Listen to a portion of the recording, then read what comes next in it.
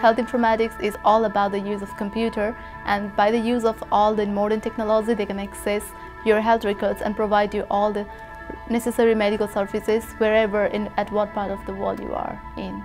This program was not on my radar at all. Just kind of stumbled into it, and it was probably the best experience that I could have ever imagined.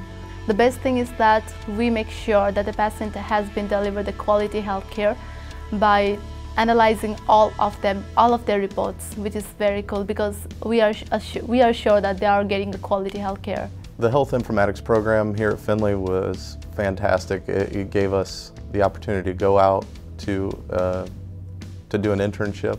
My internship was with Blanchard Valley Hospital, and I worked within their information systems department. They allowed me the freedom. I was just like their regular employee, went and worked on projects for them, and I never would have had that opportunity, I don't think, without the informatics program. By doing what I'm doing now, I think I'm loving my life better. That was my main motto. I wanted to be among those few people who really love the life they lived, and it helped me reach my potential every single day. It just made me realize that there is more to do with it, and every day is a learning process, and by learning I'm enjoying it every single day. Everybody at the University of Findlay is on the same page.